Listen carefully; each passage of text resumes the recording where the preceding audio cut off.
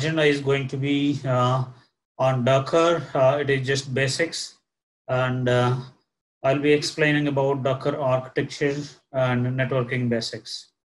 And when it comes to Kubernetes, so I'll be explaining basics. Hi, Srinivasa. Sorry to interrupt.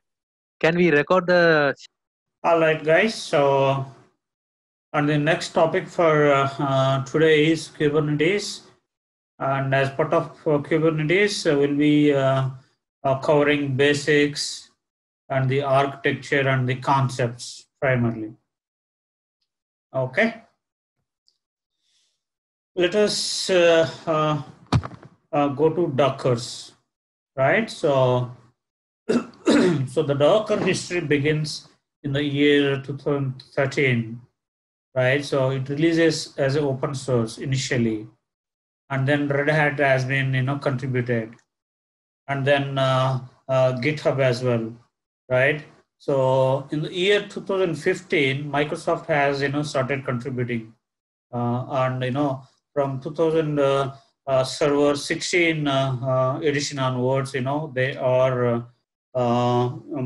releasing the operating system with container built in, right?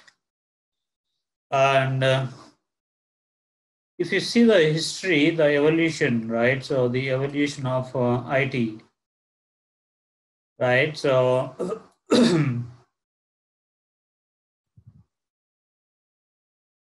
so the evolution begins. So earlier we do have kind of a waterfall methodology to deliver any IT solution, right?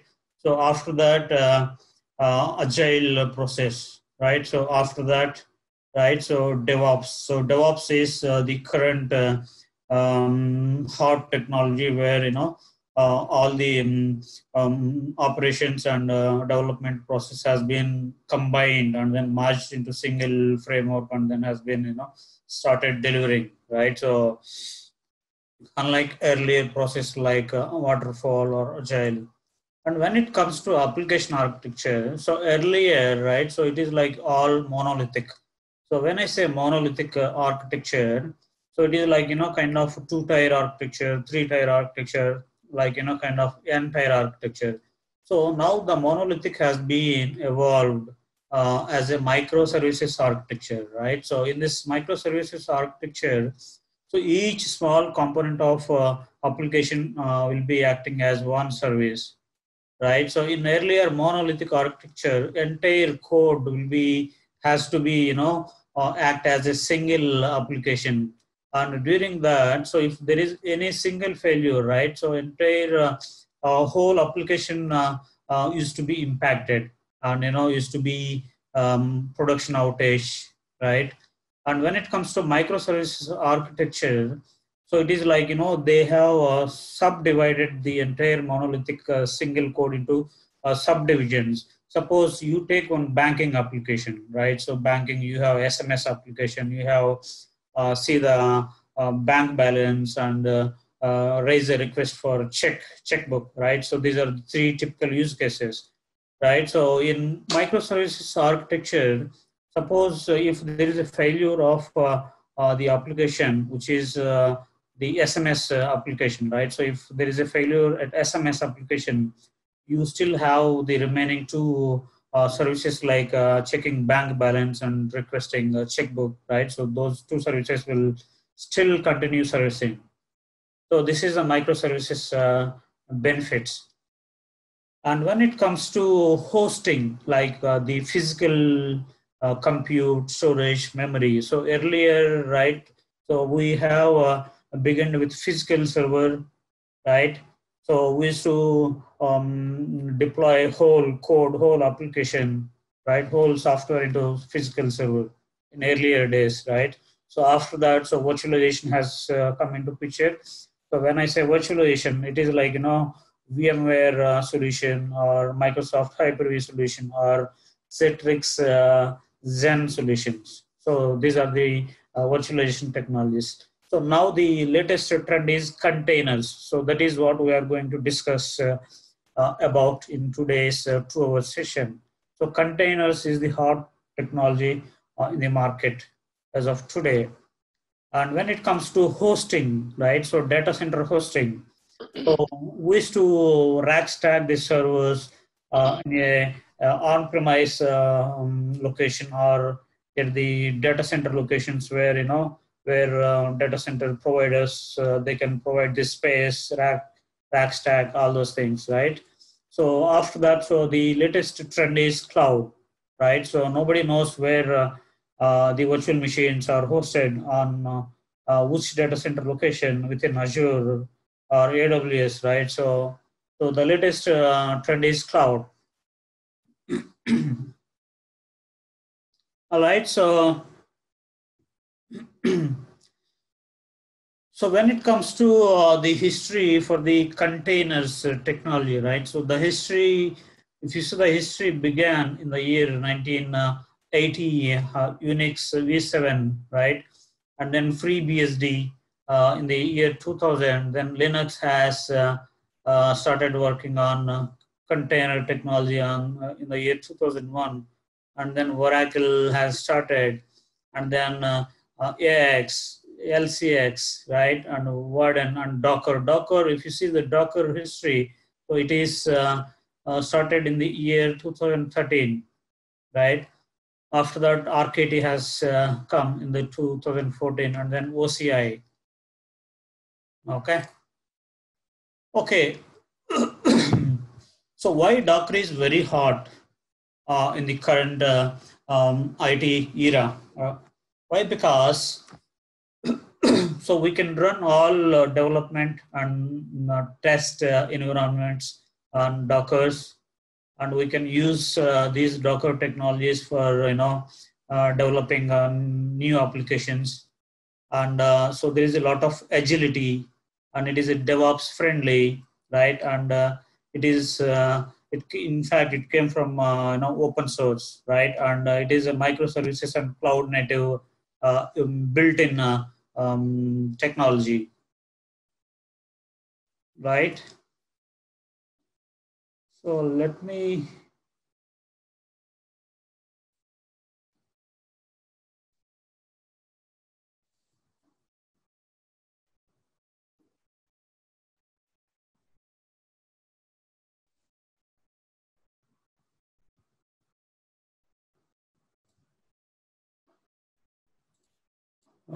All right, guys. Yeah.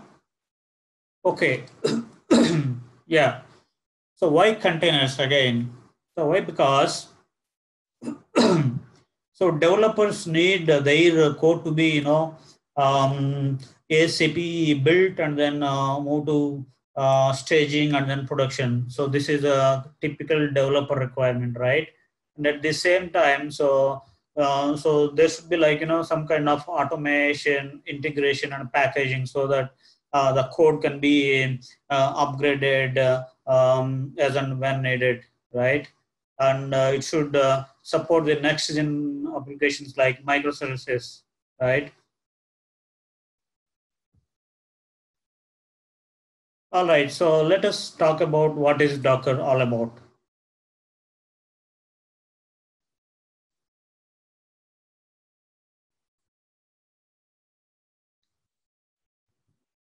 So Docker, basically it is a open platform for developers and sysadmins, right? For building and shipping and then deploying the applications into staging and then production, right? So basically it is like, build, ship, run any app anywhere, kind of. So if you have .NET application, right? So then just build it on um, containers and then test it and then move to staging or production, right? So basically it is like kind of it can available on Linux distributions as well as Windows and Mac operating systems as well, right? So it supports as I said, so it supports development, test, and continuous integration and continuous developments and DevOps platforms, right?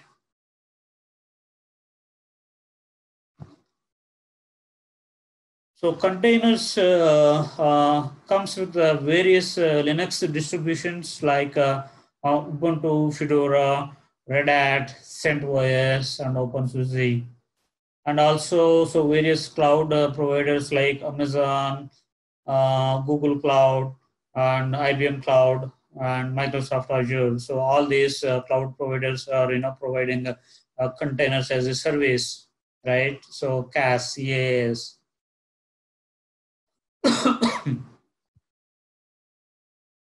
Okay. So what is the difference between the previous virtualization technology and the current Docker containers virtualization technology, right? So previously, so when we say virtualization, so it refers to operating system. It refers primarily to physical infrastructure on top of your hypervisor, and on top of your hypervisor there are multiple virtual machines, right? So each virtual machine will have a dedicated operating system. On top of the dedicated operating system, so the developer has to host his application, his code, his binaries, his library, right?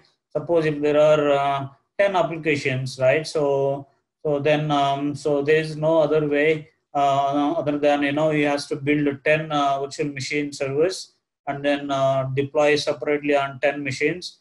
And so you just imagine if there is a maintenance activity, right? So that means so they have to perform individually on 10 virtual machines, right? And when it comes to container, right? So container again, so see, the infrastructure is common across VM and container. Only the difference is so there is no hypervisor in the container, right? So in place of hypervisor, so there is a Docker engine, right? So Docker engine, so what it does is it slices your operating system into thin layers, and each layer will be acting as a separate container. Like if you have 10 applications, right? So as I said earlier, in the previous example, you need 10 VMs. In this case, if you have 10 virtual machines, right? Sorry, if you have 10 applications, all those 10 applications, right? So you can deploy in single container, which is having 10 pods within a container, right? So this is the difference, a primary difference. All right. And containers include the application and all of its dependencies, right? But it shares the kernel with other containers, right? It runs as an isolated process in user space on the host. Okay. So this is the Docker technology. So when I said Docker, so primarily it is like platform virtualization, right? So earlier virtualization technology like VMware, they are server virtualization, right? So your physical server hardware will be sliced and provided to the VMs. So in this case, it is a platform. So within OS, again, the further segregation, right? So, so it is a layered file system. All right. Okay. So when I said Docker, right? So these are the typical terminology. So Docker images, right? So it is like so kind of a repository through Docker Hub, right? So Vagrant, so Docker for virtual machines, and automation, right? So kind of Puppet, Chef, or Ansible. So these are the tools to automate the functions within between containers, or between containers and your physical infrastructure, right?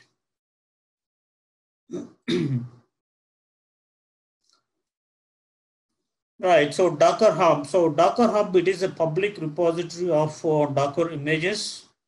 Right. So all the images can be stored at Docker Hub, and the images can be downloaded, like kind of pull, and whenever there is a need, right? So the same repository can be used as a repository, so we can upload the updates to the Docker Hub for various purposes, right? So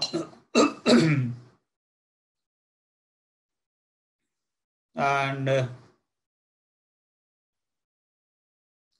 so basically Docker, it is a kind of shipping container system for code. Suppose you have code, right? So you have code and you have various dependencies, and you have multiple configuration files, right? So what happens with Docker is, so you just keep everything, your code, your dependencies, your database, your networking, your storage, right? So all those things, keep it as a bundle and then keep it in Docker, and then deploy the Docker container, so anywhere and anytime kind of access, right? Right. So so when it comes to Docker, so why we need Docker and what it is. So why we need Docker is, like so we can run the Docker containers everywhere. So regardless of your operating system or kernel version, right? And regardless of your distribution, it can be Linux or Windows or anything. And it can be, you can host your Docker on physical or virtual, no matter, no difference, right? Or even in cloud. And container and host architecture should match. So that is only the requirement, right? And run anything. So if it can run on the host, it can run in the container. Suppose so you have an application, Java application, which is deployed in Linux platform, right? So the same thing, it should be able to run on Docker as well. So there should not be an issue, right? So if it can run on Linux kernel, so that means it can run on container as well, right? So what is Docker? So at high level, it is a lightweight virtual machine. So it has its own processor space. It has its own network interface and can run stuff as root, and can have its own SBIN in it, right? And when it comes to low level, so it is a kind of ch root on steroids. Can also not have its own SBI in it, right? So containers, like they are like isolated processes and can share kernel with host, right? So there is no device emulation, neither hypervisor nor PV. Okay.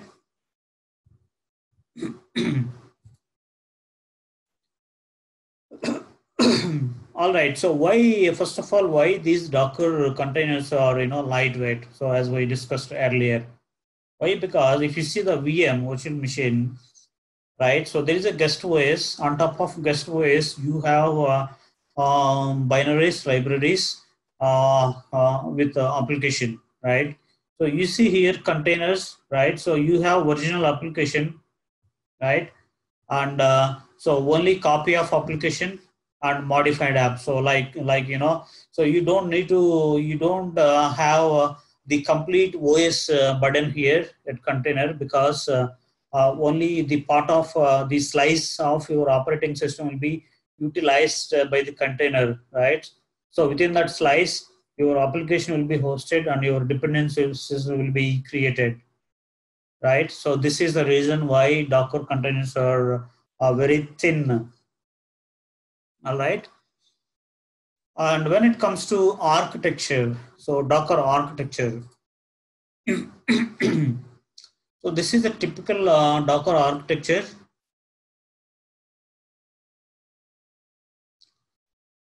All right, so there is a Docker client and a Docker host is there. So this is where the daemon, the actual daemon runs, and there is a registry, right? So as I said, registry. So it keeps all the configuration information and then kind of image files, all those, right? So you see the client. So Docker client, it is like kind of CLI for interfacing with your Docker, the actual host, right?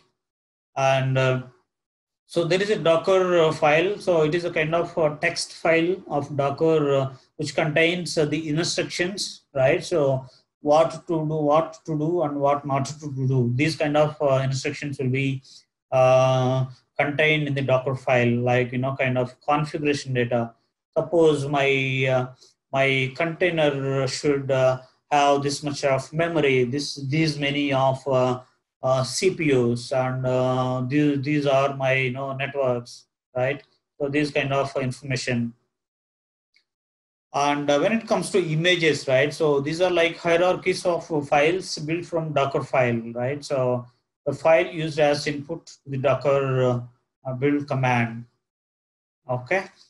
And when it comes to container, the actual core piece, so this is a running instance of an image using the Docker, right? And when it comes to registry, right? So this is the image repository kind of um, location. So where so we can keep the copies of various applications, various files. Like suppose you have application version 1, version 2, version 3, right? So so your business, they don't want any outage, but they still need, but developer, they still need to upgrade their environment due to some critical patch, right? So in that case, so what happens is, so so so they need to update.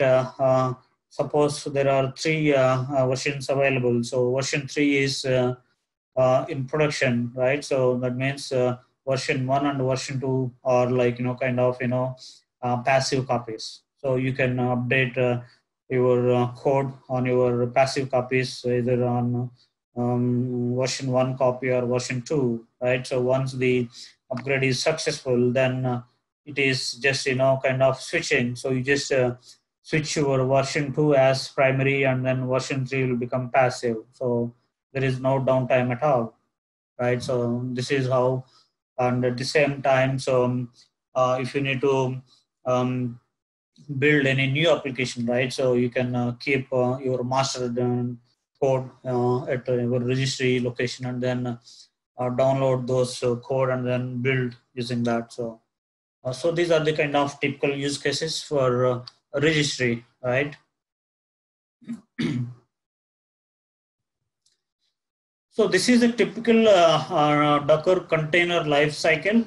So the life cycle begins with building an image from Docker file, and then run it as a container, right? So and then move it to kind of production, right? And then if there is a kind of so you need to decommission the same Docker container for various purposes, right? So then just kill that container, right? And then if you need to again bring a new container for production, right? So just build it and then start it, right? And then RM is like kind of Docker RM kind of delete, right? So this is a typical container life cycle, right? So this is a graphical image, right? So how the Docker works, right? So so build through source code repository here, and and then move it to the container, right? So within container you have Docker engine, right? And then you have this slice of operating system, right? And then push or pull the code from the registry, right? So this is the typical how the Docker works. Okay. So these are the Docker features primarily, and because of these features only, the Docker is very hot in the market, and this is a reason, one of the primary reason why the companies are started using a container technology, right? So these are lightweight. So lightweight you achieve through minimal overhead, right? From CPU, I/O network, right? And these are like, based on Linux containers. So better security and decreased storage consumption, and it uses layered file system, right? So hence it could save the space, and it is very portable, so it can run everywhere. It doesn't matter whether it is Linux or Windows, and it is a kind of self-sufficient, right? So when I say self-sufficient, so the Docker container, so right, so it can contain everything it needs to run. So within it, so it doesn't require any kind of dependency, right? And minimal base OS, and so libraries and frameworks can hold within Docker and your application code. So these are the typical very important features why the companies are,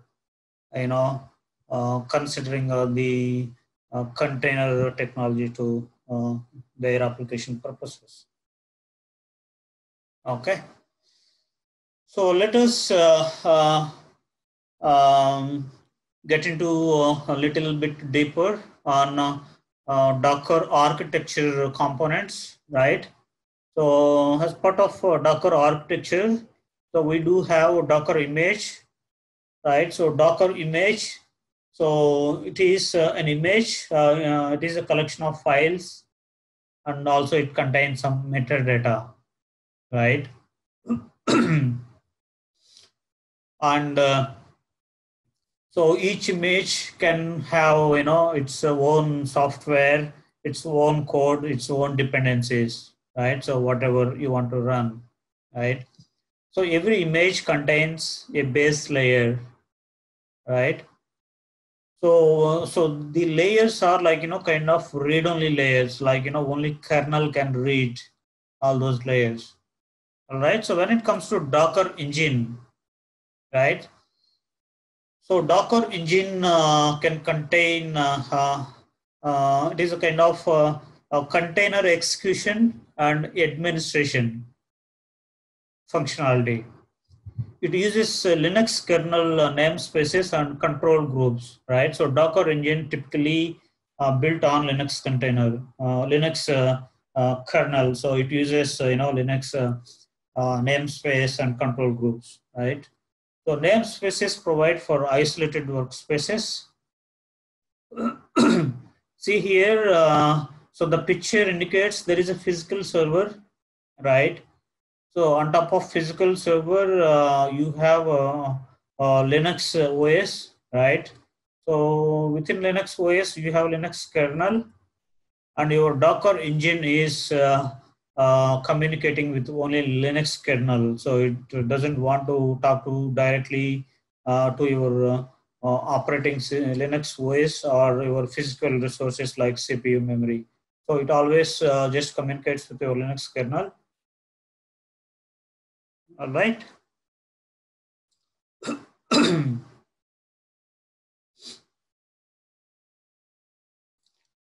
So when it comes to Docker file, right? So Docker file, so it is like, kind of shell script with the keywords. Okay. So, so it can extend from base image, right? So it results in a new Docker image. Suppose you have a Docker file, right? So using Docker file, so you can create n number of Docker images, right? So, so it is like imperative. So a Docker file it lists the steps needed to build an image, like kind of configuration file. So step by step configuration that will be there. Suppose I need this many CPUs for my container. I need this much of storage, and I need this much of memory for my container. So all those parameters can be defined in the Docker file, right? And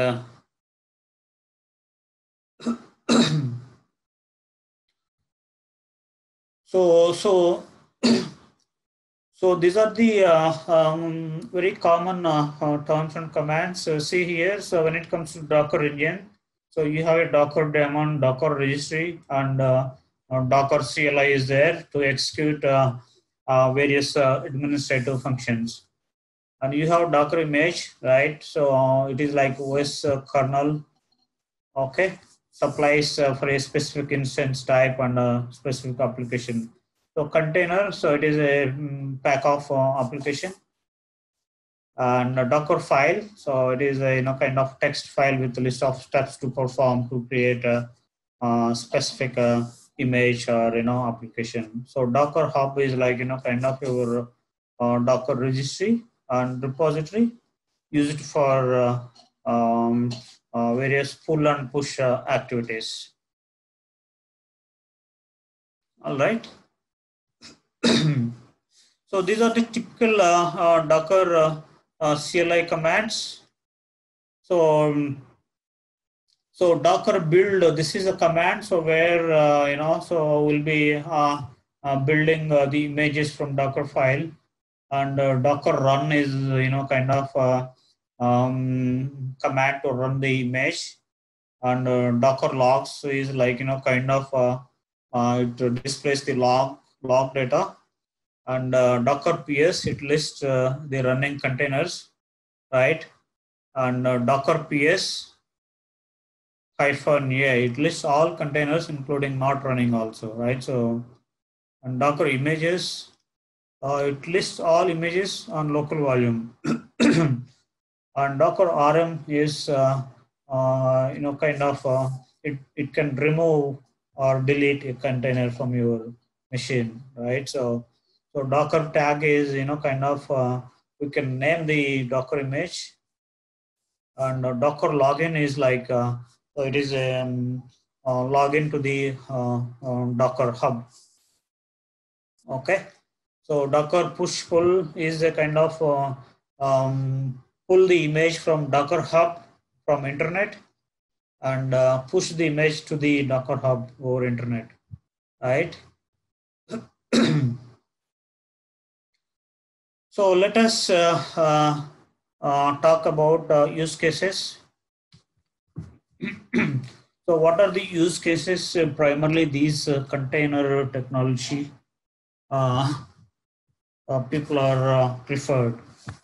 Okay.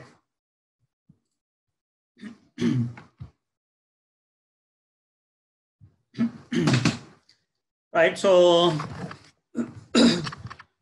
so these are the typical use cases. Suppose ready to run application stacks like kind of development and test setups. So container technology is the best suitable use case, and so where you need to deploy the code, you need to move the code into production within hours, right? So container technology is the solution, right? And also you need to implement a new technologies like microservices. Then Docker is the solution for you, and you need to have some kind of middleware front end applications where you need to quickly use and then test various applications. Then this is container technology is the best solution. right? So these are the some of the use cases,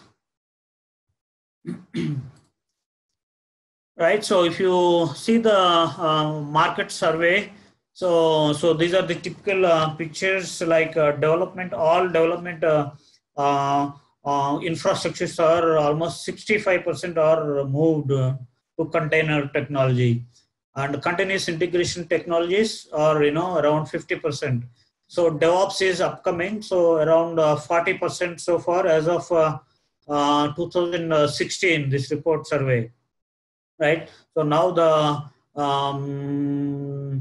it would have gone up to more than 70% DevOps, right? And migrate to the cloud, right? So almost 40%. So these are the survey results. Right, let us talk a little bit about Docker networking.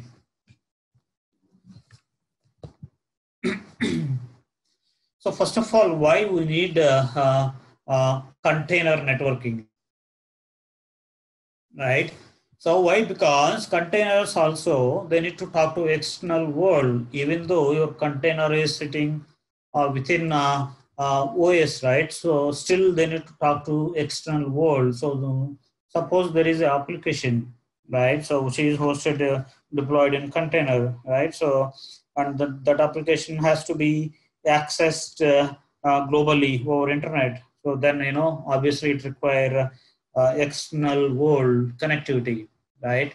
And also to reach containers from external world to use the services that container provides, as I said earlier. So it allows containers to talk to host machine, right? And inter-container connectivity within same host and across hosts, and discover services provided by containers automatically, and also it provides for load balancing purposes, right? And for secure multi-tenant services. So these are the typical use cases for why we need containers, networking for containers.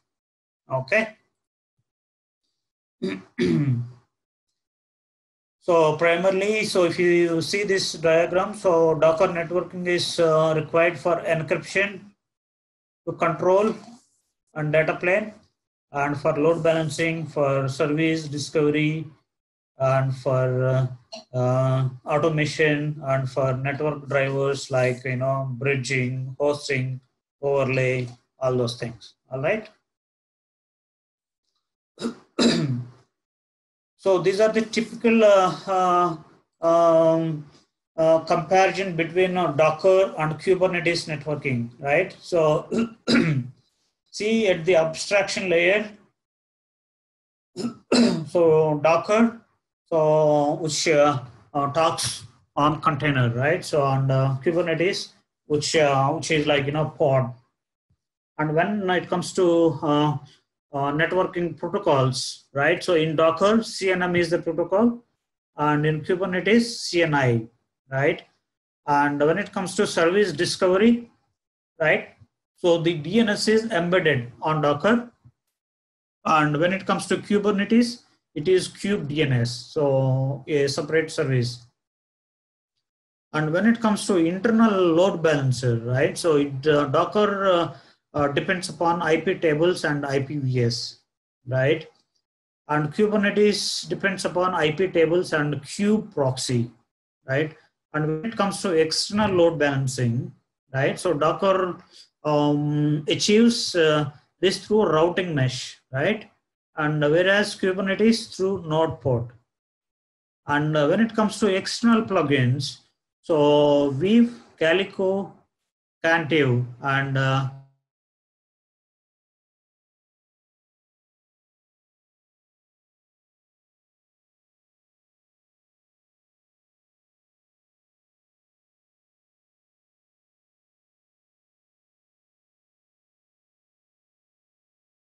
these are the typical comparison between Docker and Kubernetes networking, right? So when it comes to IP address management, right? So So Docker, it has its own IP address management, right? And so, and also users can specify their own subnet. So if there is a requirement, right? And Docker also supports, IPv6 IP addresses as well for its containers. Okay. Docker.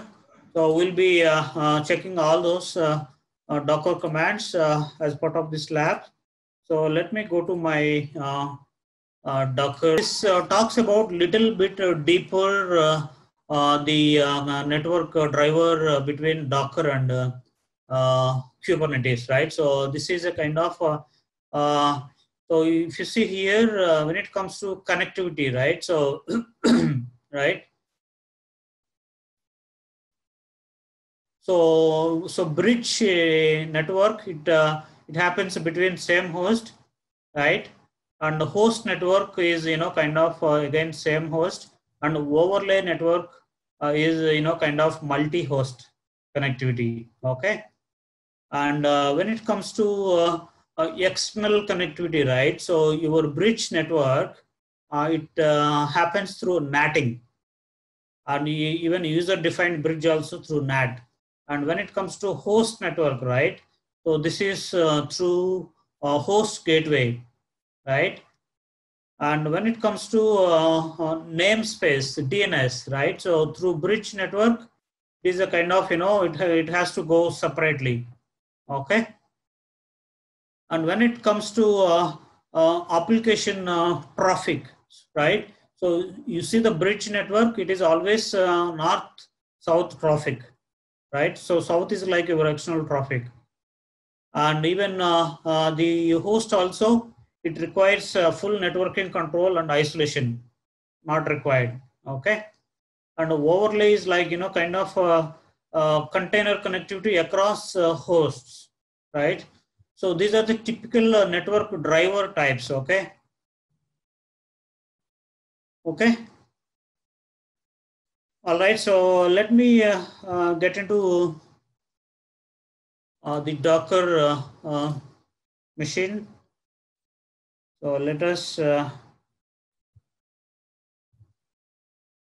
this is my Docker machine, right? So I have built my Docker on top of my Windows 2016 server, right? So we build Docker on Windows, right? So primarily, so we need to enable the container feature. So where we enable the feature is like, right? So come here, add roles and features, right? Next.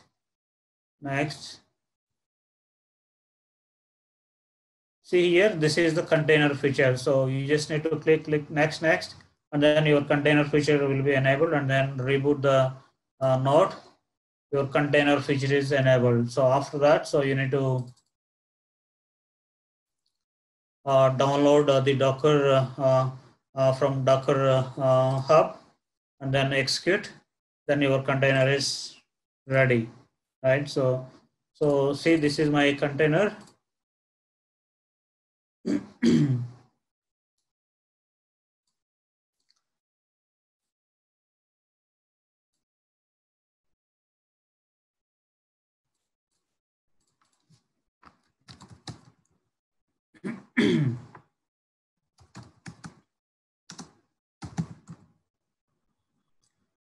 So I just executed to list the list of containers hosted on this machine, right? So Docker PS.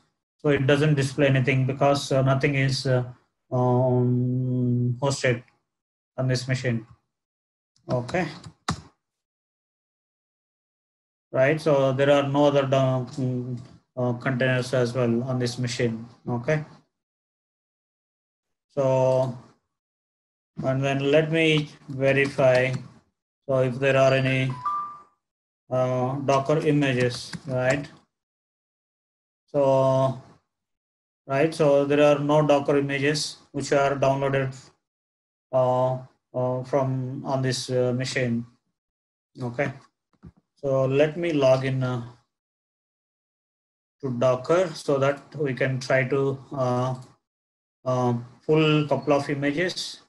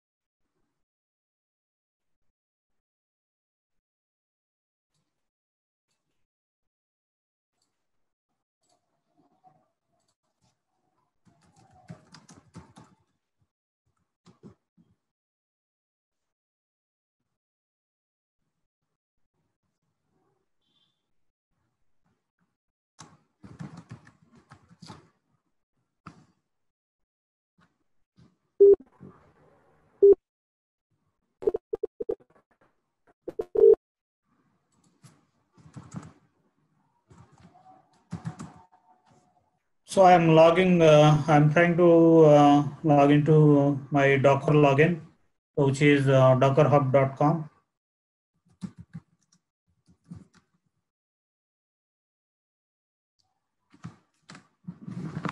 Okay, so my login succeeded. So now let me try to run, to download the package so that we can install an application, right?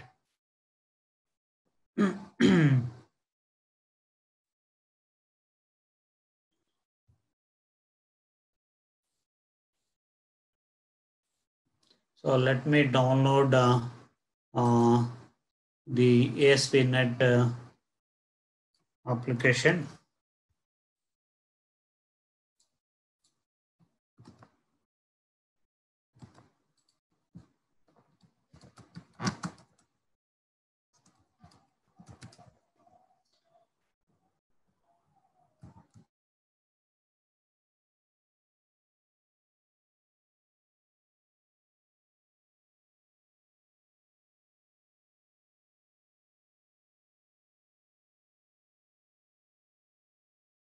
Application to host in my container. Okay.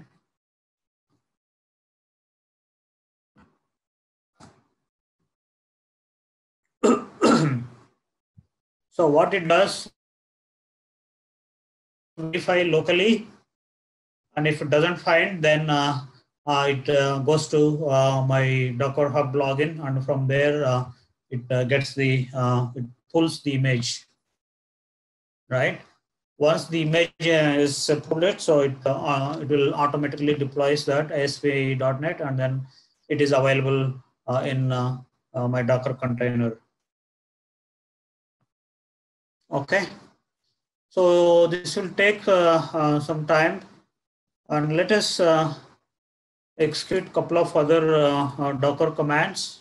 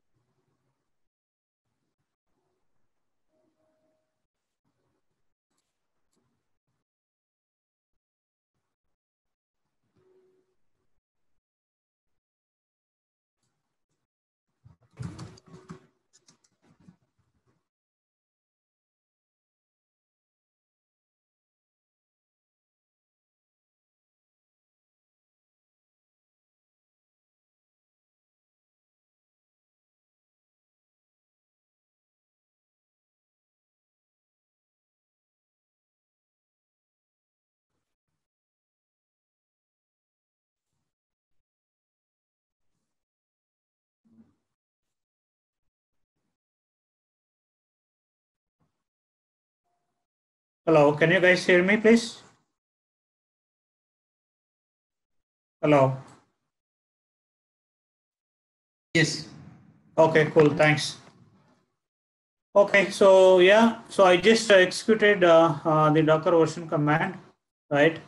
So it displayed, so this is my Docker, this is a Docker Indian Community Edition, and this is the version number, and this is my API version, and this is my Go version, right?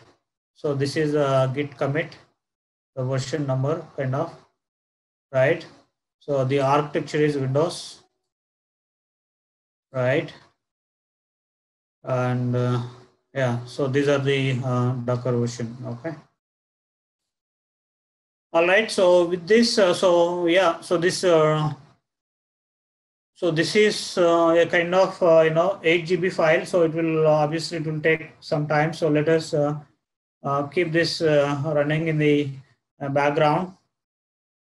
Okay. So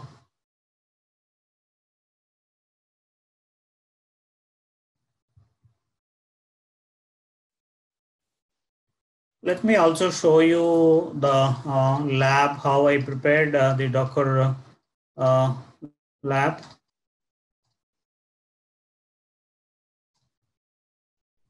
Right, so to enable your Docker, right, so you should enable the nested virtualization on your local machine, on your laptops or desktops, right?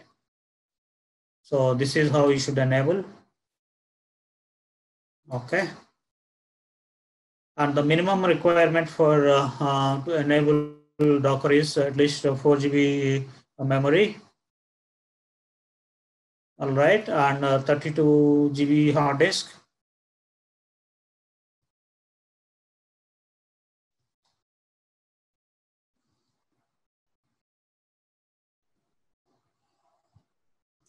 Okay, and your Docker machine should have internet access. So then only you can push or pull the images from Docker Hub. Okay, all right, guys. So with this, so we are done with Docker. So let me move on to the next topic.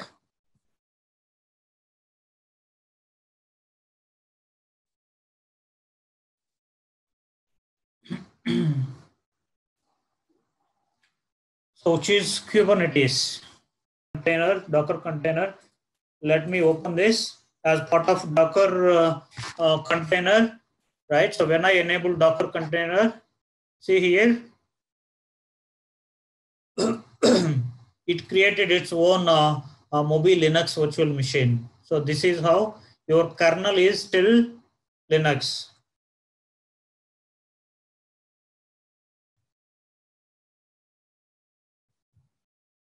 All right. Let me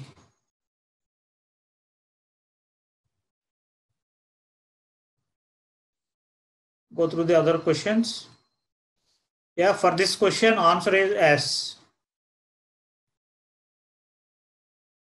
Have used the sample image, which is ASP.NET application. We have pulled that image from Docker repository. Okay, if you have the same image which is available locally on your machine, right?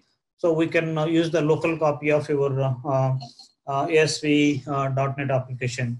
Okay, yes, that is possible.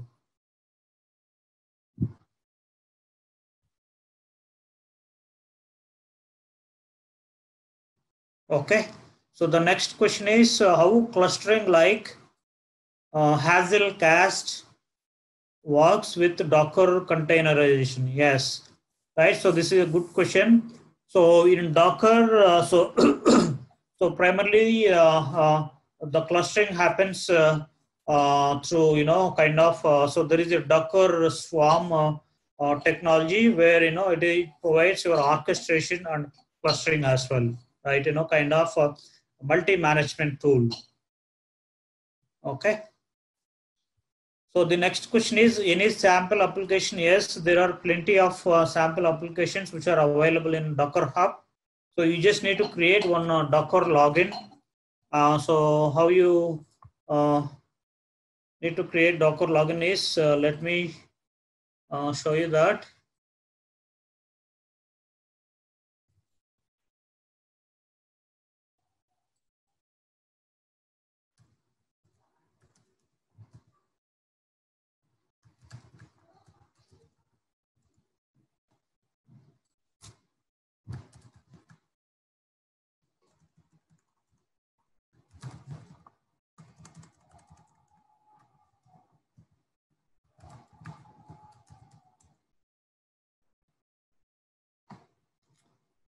All right, so this is my Docker login, right? So this is my user ID.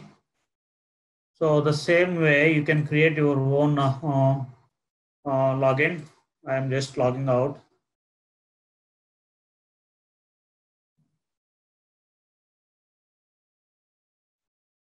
So here you'll get option to create your Docker account. Okay. So you just need to provide your Docker ID, email, password. That's it. You are done. So your ID is created.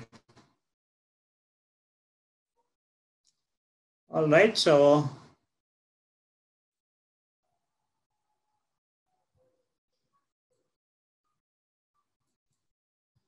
the IP addresses will be managed within Docker by Docker kernel, Docker engine. All right.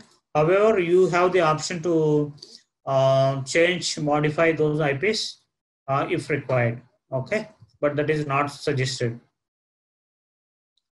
So, is there any visual tool to check if there are quite large number of containers are running instead of checking through commands like Docker CLI? Yes, there are Docker CLI commands available. So in fact, so this is the CLI tool where we are playing command, executing commands. All right.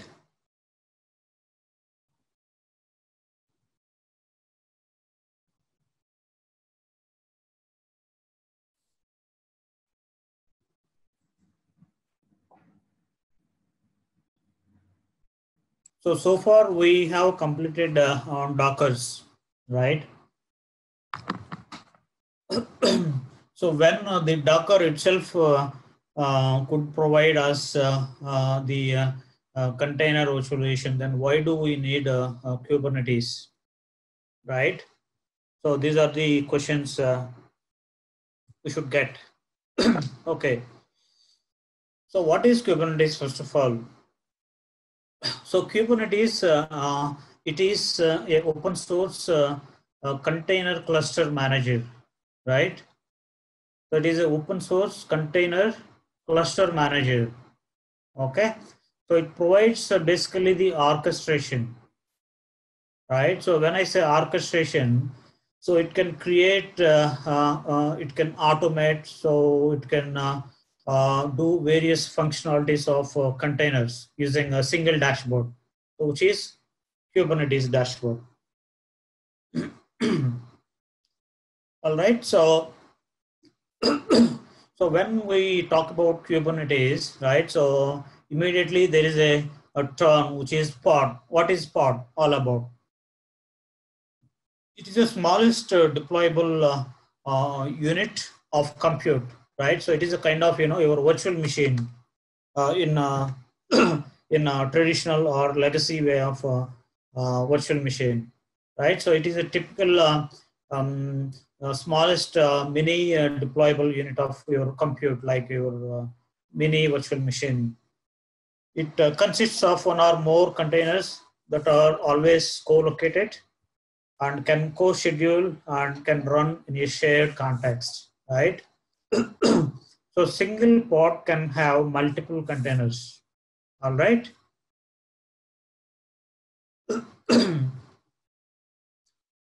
So why we need Kubernetes? Because the Docker itself is providing various benefits, right? So why we need Kubernetes?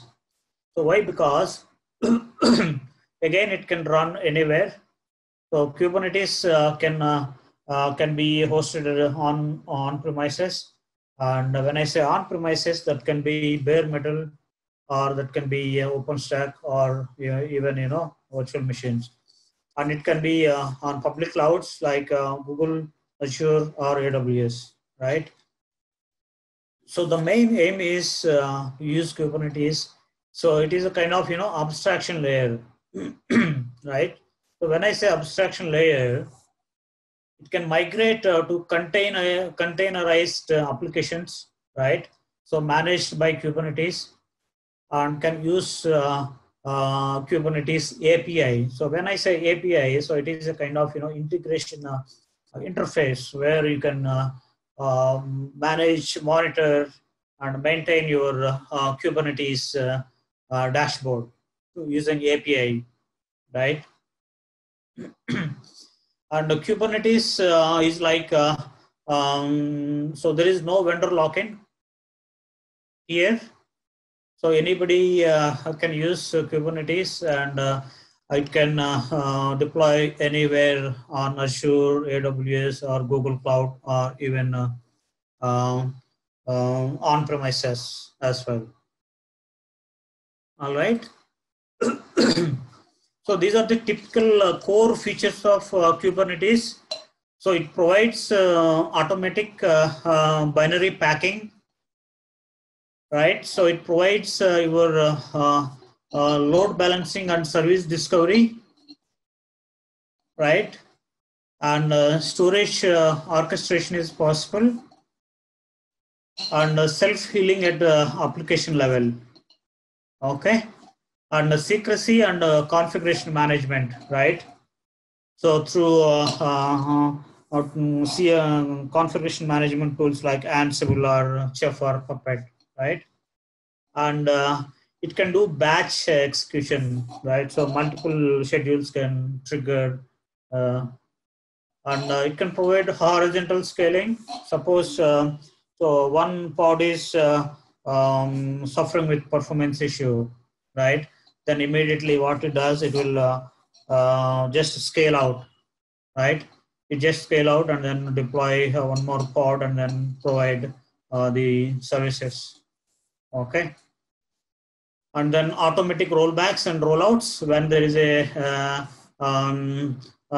a demand.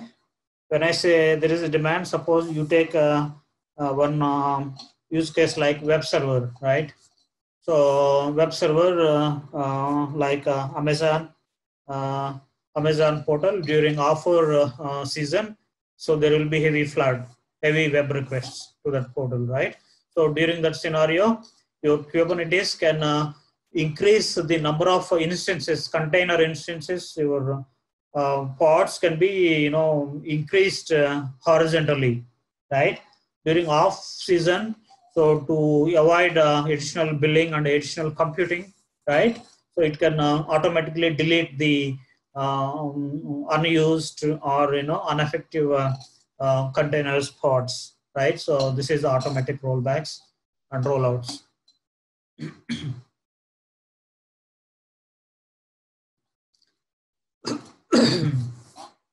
Okay.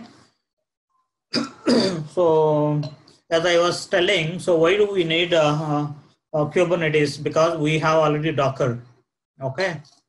So why? Because the Docker provides open standard for packaging and distributing your containerized applications, right?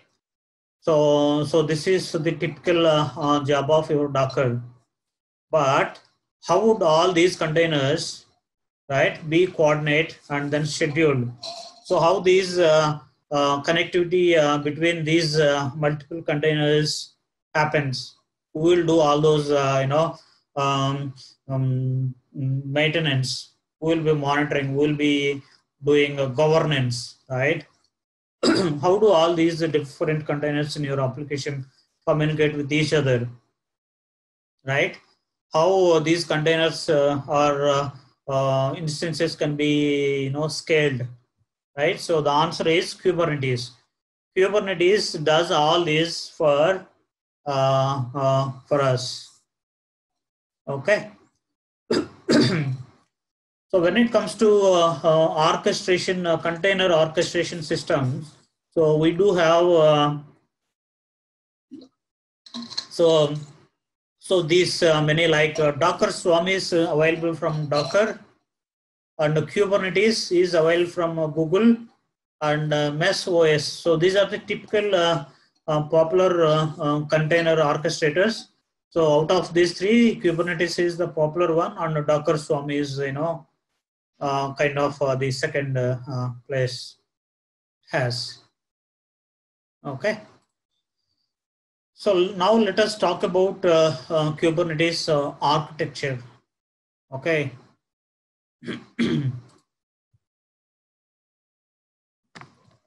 So this is the typical architecture. So these are the main components. So there is a master node, and so there are worker nodes, right? And there are distributed key value store like etcd. So we'll be discussing about each component in the upcoming slides. So what is master node, what is worker node, and why do we need etcd, right?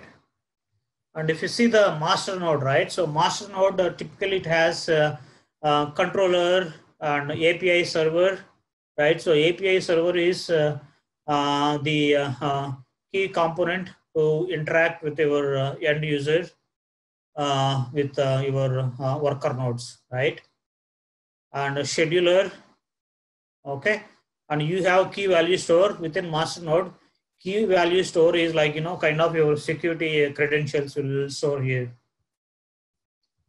And when it comes to node, so and also these are called worker nodes, right? So your worker nodes are the instances where the actual applications will be hosted, actual containers are hosted.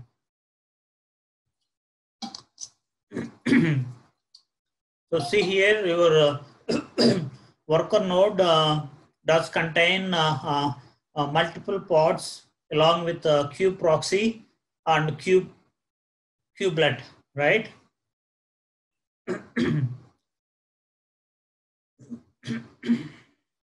All right, so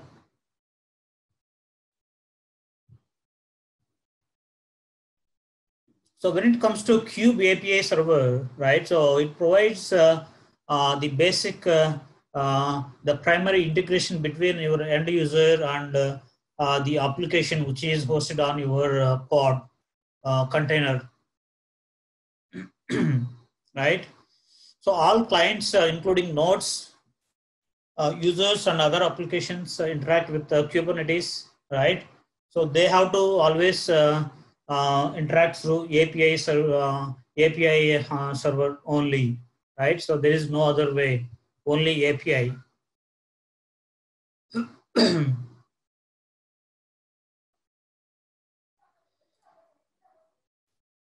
And when it comes to etcd, right? So etcd acts as the cluster data store.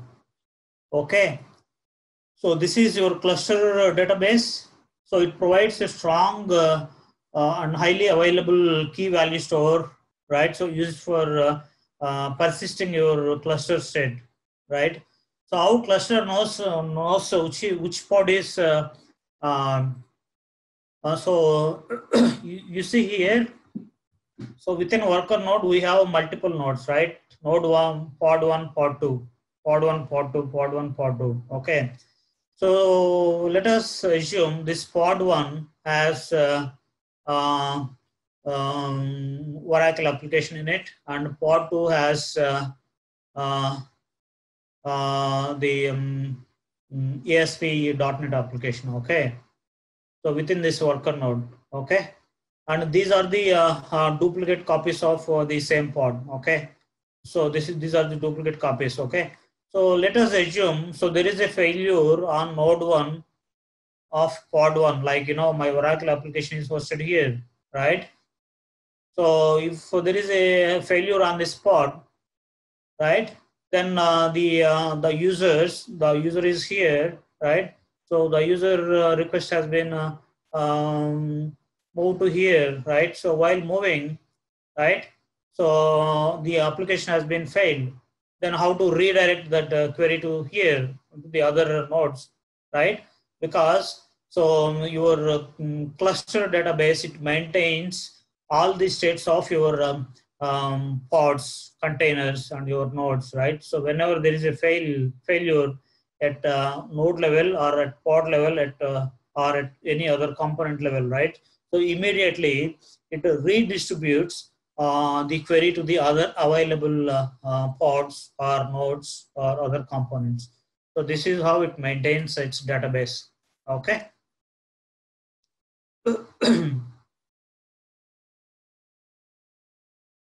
And when it comes to kube scheduler, right? So scheduler is like, kind of policy rich engine, right? So it evaluates your workload requirements and then attempts to place it on a matching resource, right? So it typically does, some kind of load balancing between pods. Suppose so there are 4 pods, right? And there are 10 requests. So all those 10 requests will be distributed to these pods equally, right? So kube scheduler, it does that function, one of that function. Like it also provides like affinity, anti-affinity, and other custom resource requirements. So when I say affinity and anti-affinity requirements, right? So again, these are like, again for kind of load balancing techniques at various levels, like at network level, at CPU level, and at IO level. Input and output read write level, right? So these affinity, anti-affinity happens at IO level, at computing level, and at network level, right?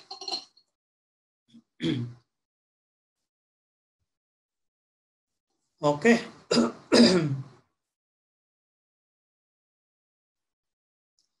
So when it comes to kube controller manager, okay. So this is a primary daemon that manages all core component control loops, right? So this is a primary daemon, and it monitors the cluster state through API server, okay, and steers the cluster towards the desired state, okay.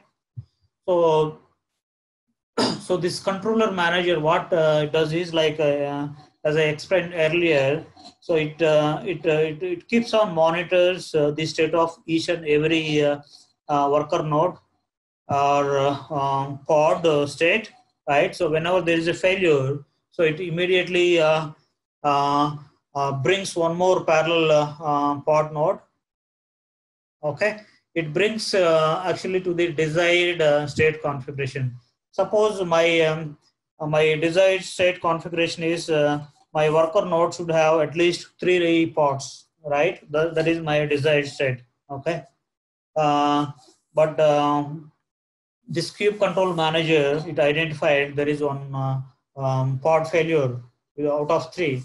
So then what it does is, so immediately it deletes that failed pod and then recreates one more pod and then keep it to the desired state, right? So this is the desired state. Okay, so these controllers include like, node controller and replication controller and endpoint controllers, and also service account and token controllers, right? So the node controller responsible for noticing and responding when there is a node down. Okay, so replication controller, it takes care of the replication between nodes and between components, right? And endpoint controllers, like, it populates the endpoint objects, right? And service account and token controllers, so they create default accounts and API access tokens for new namespaces, right? So as I said in previous example, whenever there is a failure in pod, right? So the node controller, what it does is, the kube controller, what it does is, it observes that failure and then immediately recreates the failed pod, right? So for that failed pod, so this service account and token controller, it provides the necessary security tokens, so that, the API access can happen. Through API, the communication can happen, right? All right, so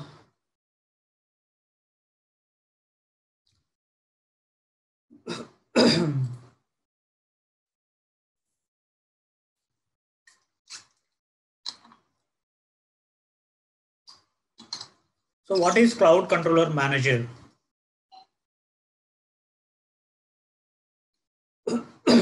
So Cloud Controller Manager, so primarily it deals with your cloud providers. Like if you you have your containers hosted on cloud, right?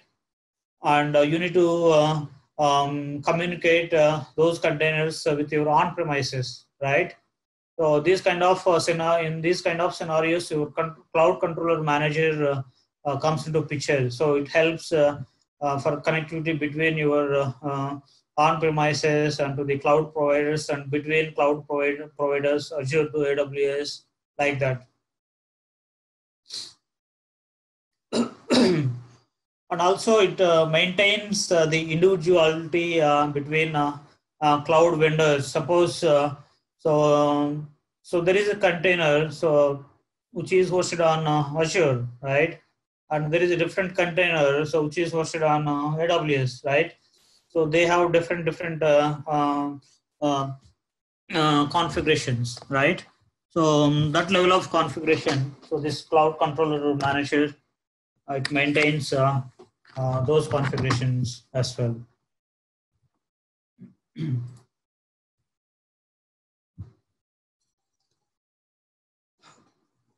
So when it comes to worker node, right? So that is Kubernetes node. So if you see here, the right side yellow box, so you have a pod, okay, and so you have DNS, kube DNS, and you have various pods, and you have kube proxy and kubelet, and you have Docker.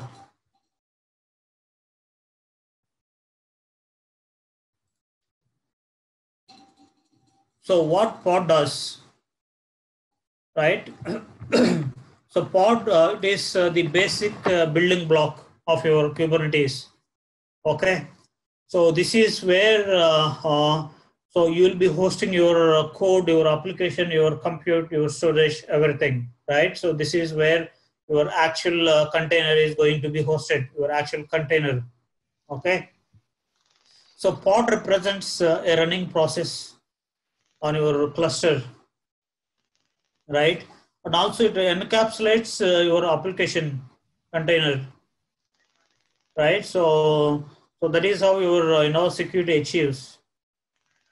And also it can encapsulate your storage resources, your network traffic, all those. And also pod represents a unit of deployment, right?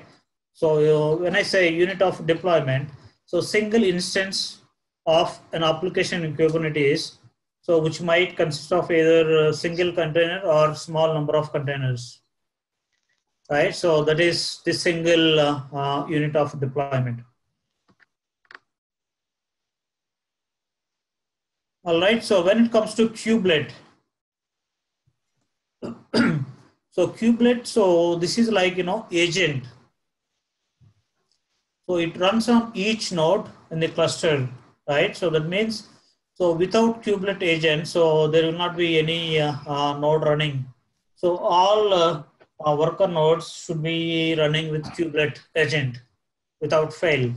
So if there is no kubelet agent running on worker node, right? So then that worker node cannot function properly. It is a failed worker node. Okay. So what it does is it makes sure that containers are running in a pod. Okay. So primarily it focuses on containers within a pod. Okay. The kubelet takes a set of pod specifications, right? So that are provided through various mechanisms and ensures that the containers described in those pod specs are running and healthy. So that again, so it is referring the desired state configuration. Okay.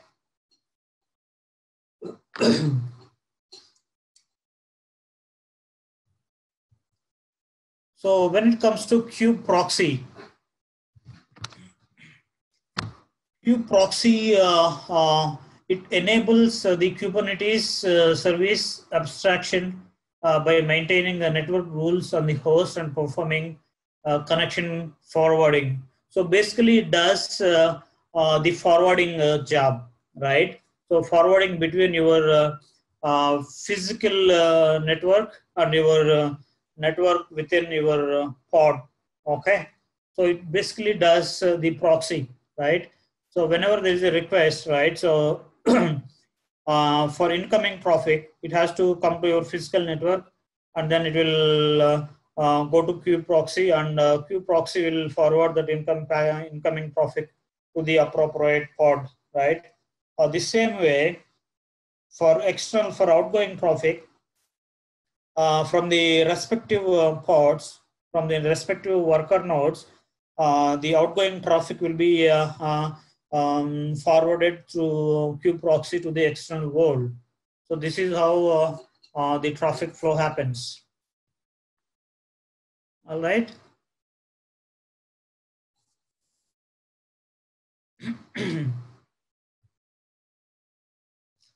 So container runtime, it is the software. So it maintains the state of containers running status, right? Kubernetes supports these type of containers like Docker, RKT, and OCI. So these are the typical containers Kubernetes supports: Docker, RKT, OCI, and runc. Okay.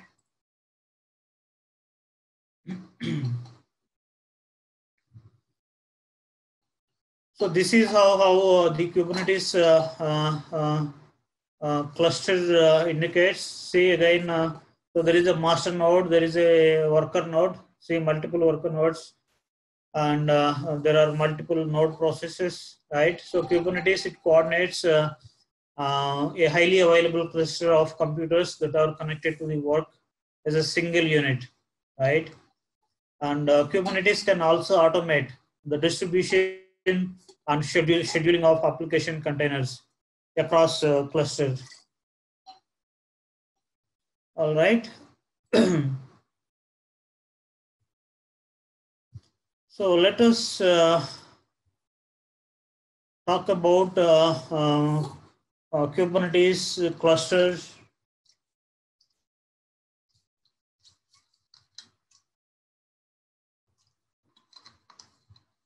So you can run the Kubernetes locally on your lab machine or laptop, right? So which is Minikube. Minikube is the solution for locally running Kubernetes. So Minikube, it is a tool that makes to run your Kubernetes locally, and so basically it runs a single node Kubernetes cluster. Okay. So being said that, so Minikube is not for production. So this is only for testing and your development purposes. So you can just build a Minikube on your test machine and then play around with your containers, right?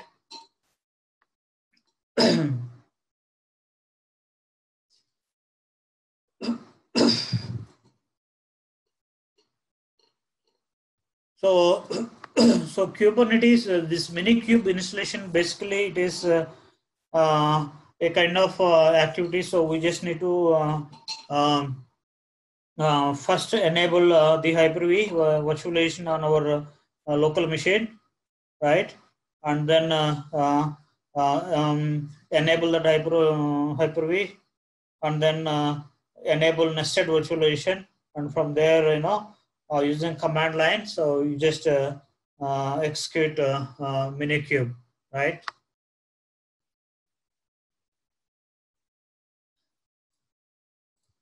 So let me just try to give you a little demo on Kubernetes.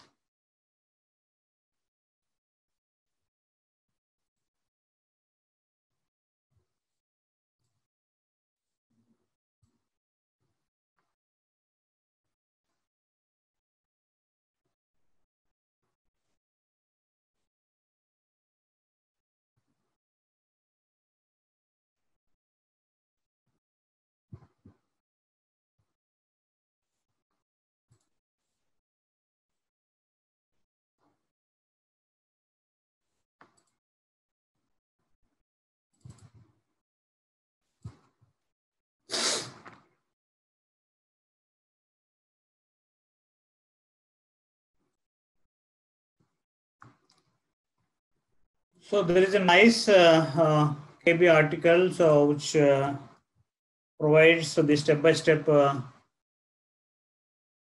procedure to install Kubernetes. So see here, so the requirements are, so you need to have a Windows 2016 or Windows 10, and you should be having internet connection, and you should enable Hyper-V. So how you enable Hyper-V is, if it is Windows 10 machine, let me show. So go here, programs and features. So here, see here, turn Windows feature on or off. Right, so this is the Hyper-V. Okay, you need to tick this and then click on OK. It will install Hyper-V and then it will reboot. All right, and then after that, so we need to enable the nested virtualization, right? How you enable nested virtualization is, so this is the command.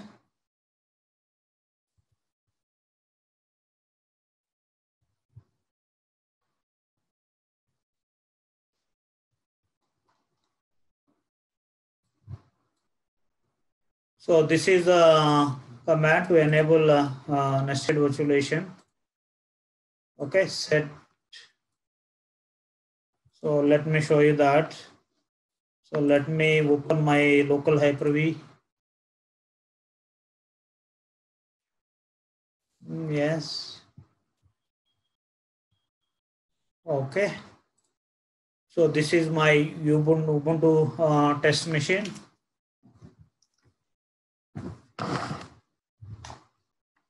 So I need to enable nested virtualization for my Ubuntu. Okay. So let me open my PowerShell with elevated admin access. All right. So this is my complete command. So we need to keep the virtual machine name here and expose virtualization is true.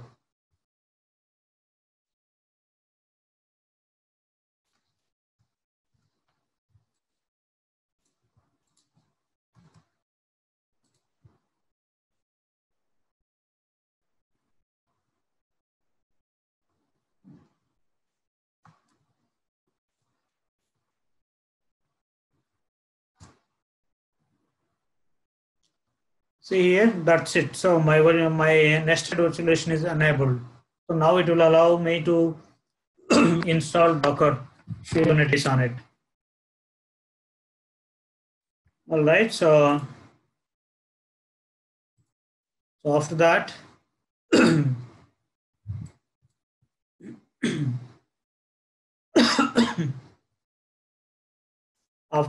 so we need to download kubectl. So this is the command. This is the URL.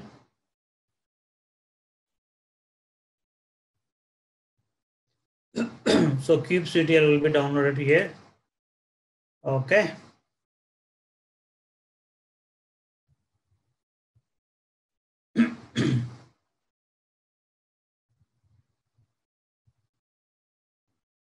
So after that, so we need to copy that kubectl to the system32 folder.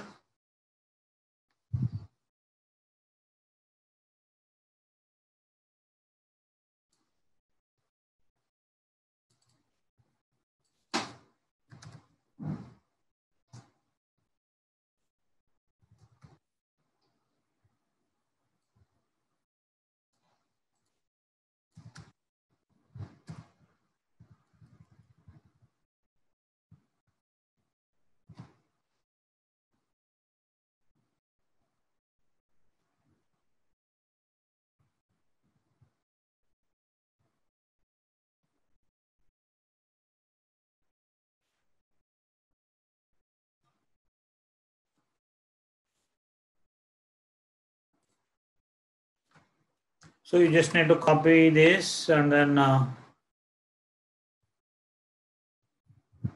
put it under C system32.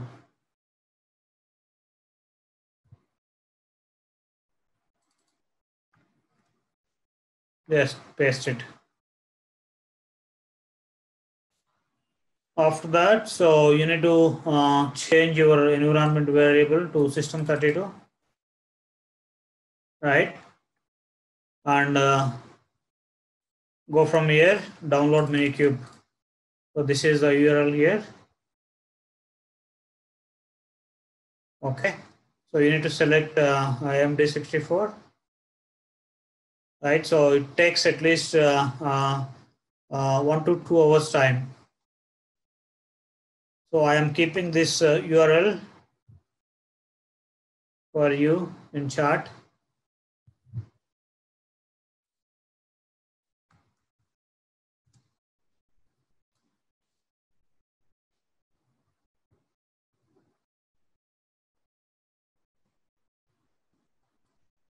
All right. So typically the Minikube installation begins like this. So you need to execute this command. So this is the command. So in PowerShell, so it should be always with the elevated admin rights. Okay. Yes. So the Minikube installation will start. So here, so it is given some error due to network issue. Right. So after that, so it will start downloading your Minikube ISO, and from there you are done. Okay.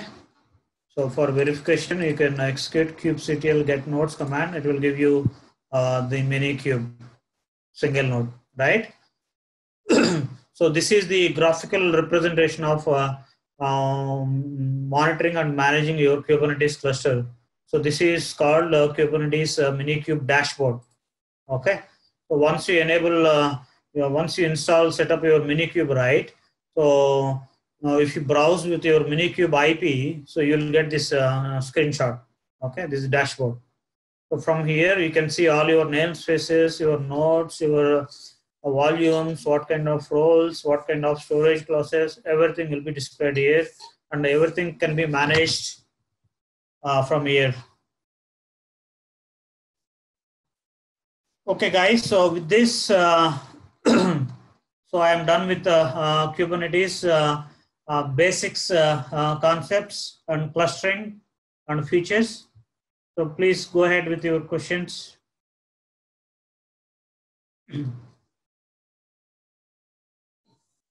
So Docker lab document. So yes, yeah.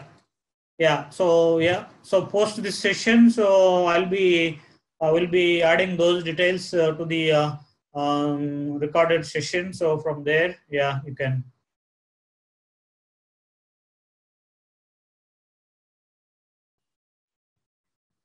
All right. So let me go through the previous questions.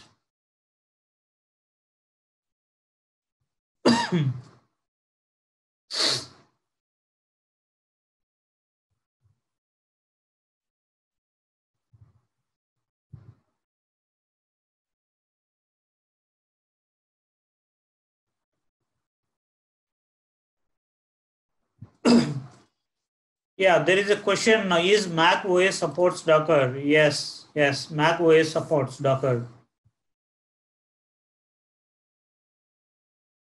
So next question, what is the rationale behind switching, transitioning from Swarm to Kubernetes? Swarm is a Docker product, and Kubernetes is a Google product. So that is the difference. Okay. So what is automatic binary packing, right? So suppose you have a code, so you have a binaries, you have a dependencies, right? So all those can be clubbed and then packed into a single container, and the same container can be orchestrated and then redeployed multiple containers, right? So that is what it means. Yes, even Docker Swarm also does the similar kind of functionality like your Kubernetes.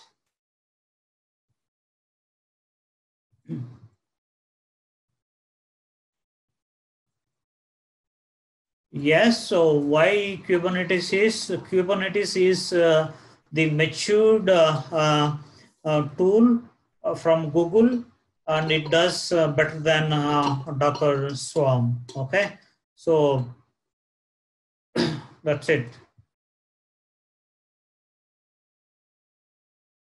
So what is pod? So pod is the mini deployment unit. So within pod, your containers resides. Okay.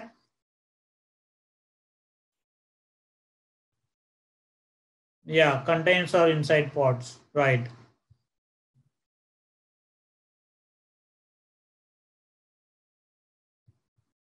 All right.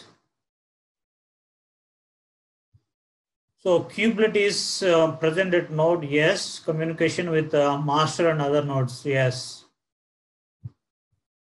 So what is the node size? How many pods does the node one holds? Likewise, how many nodes does the master could hold? Yes. So there is no limit. So there is no such limit. So as long as your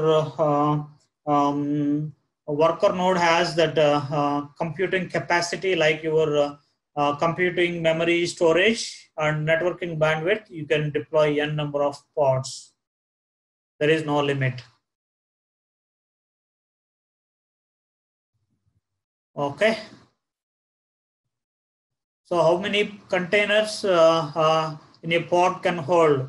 Yeah, the pod can hold multiple containers, right? So as I said, so the single pod can have multiple containers with multiple applications, right? So each container can have each applications like that. So multiple applications can have within single pod. All right. So how to configure etcd? So yeah, so you have to access etcd through kubectl, right? So from there you can configure, you can access, you can modify the changes.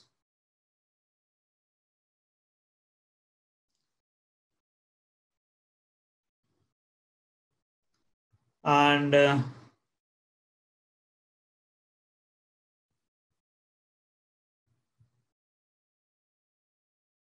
yeah, so there is a question, enabling Hyper-V is hardware or software?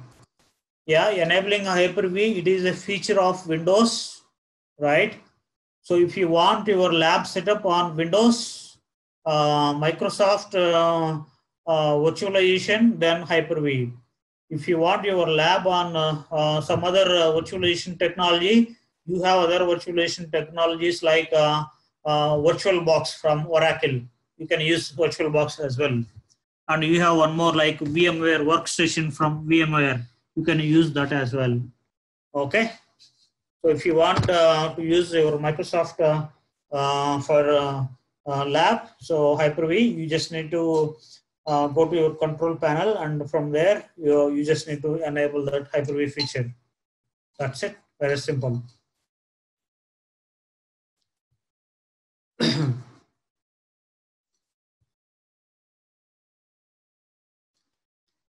Yes, of course. When it comes to hardware, your BIOS, you should enable your virtualization technology on BIOS on your. So these days, all laptops, PCs are built-in VT enabled, built-in VT supported, right? So no need to worry on that. So if it is not enabled, so you just need to go to your BIOS and then enable VT, and then reboot your server, and then come back and proceed with the lab. That's it.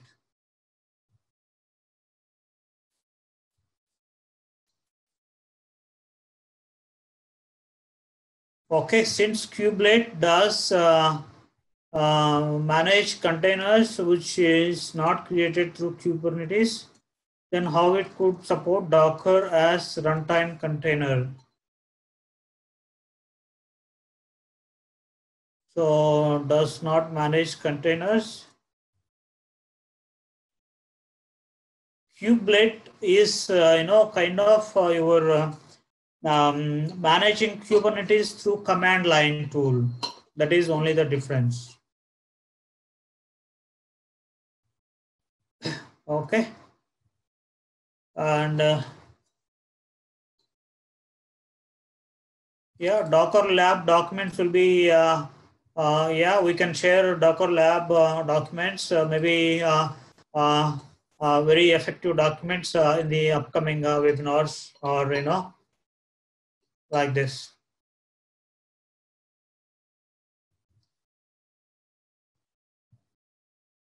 So what is the advantage of using Kubernetes with Docker? So Kubernetes is the cluster orchestrator to manage your Docker.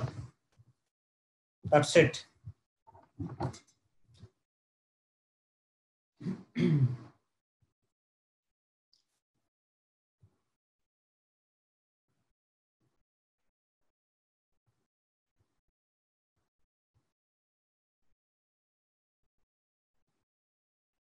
Yes, so the troubleshooting part. So the troubleshooting part will be, will come into the upcoming webinars. So please stand by.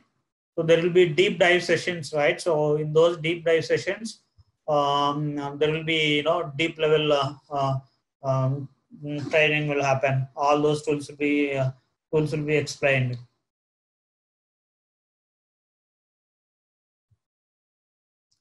So pods with nodes and size of those. So there are no limitations when it comes to container size and pod size.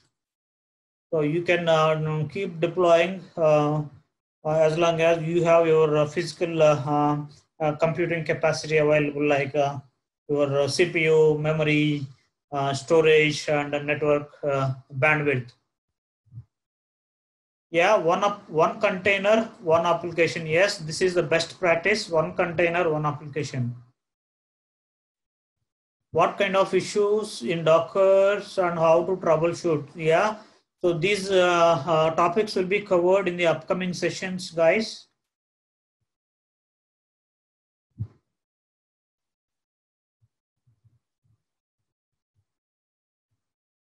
Yeah, so you can enable your virtualization technology at a BIOS level of your desktop or laptop.